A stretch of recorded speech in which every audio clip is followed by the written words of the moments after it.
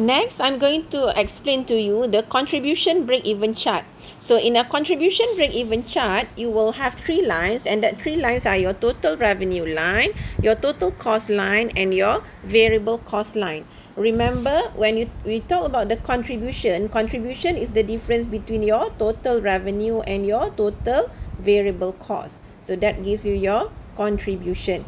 So if you have here, so total revenue minus this one is your total variable cost. This is the area of your total variable cost. This one is the area of your total revenue. So the difference between your total revenue and your total variable cost is your contribution. So this is basically the area of your contribution. Okay, that is your total contribution. Okay. So this is the area of your total contribution. Again, okay, this is the area of your profit. So this is the area of your profit. And the bottom one, this is the area of your losses.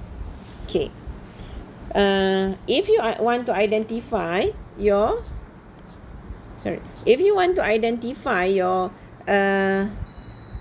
your break even just now, so this is the others remains the same. Okay, this one is your break even point.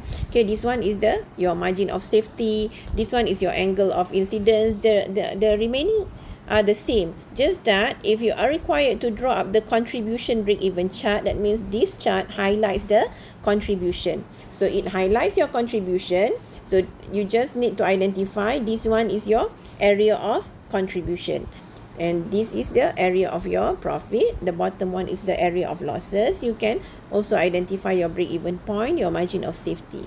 Okay, that is your contribution break-even chart.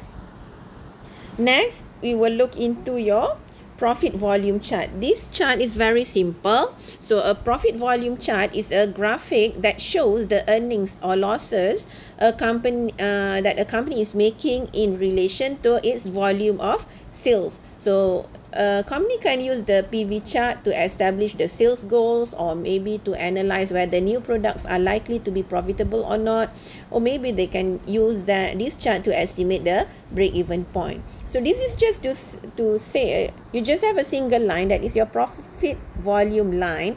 Means you still have your x-axis. Your x-axis is your sales in units, and your y-axis is your profit.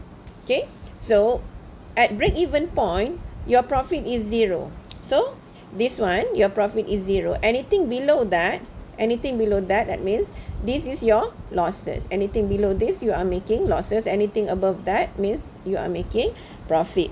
So it highlights that this one is your break-even point. So you are break-even at 5,000 units, because at that point you are making no profit and no losses. Okay, that is your profit volume chart. So by now, hopefully you are clear on how to draw your CVP graph.